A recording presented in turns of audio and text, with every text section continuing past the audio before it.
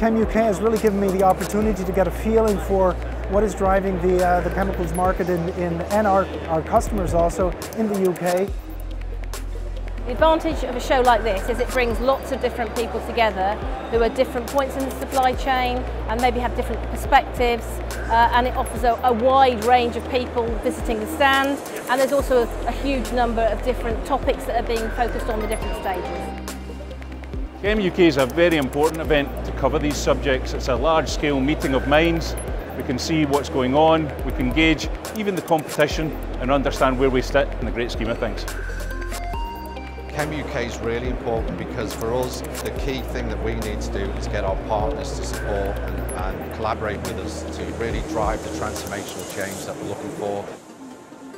As the professional body for chemists in the UK, Ireland and beyond, it's really important for us at the RSC to be present at CHEMUK, which is clearly becoming a flagship event for the chemistry industry, and we're really pleased to be here and support it. We see this as a real partnership between CHEMUK and IChemE, helping to promote the profession, helping to raise the profile of not only this institution but the exhibition itself, and the important role that it plays in continuing to develop and evolve chemical engineering. CHEMUK is one of the biggest and best chemical distribution trade shows there is, and it's just amazing. You get to see all your fellow peers and you get to see your customers, your suppliers. Here at the NEC we've had 30 or so of our members all together, all looking to do business either with each other or with other elements in the supply chain.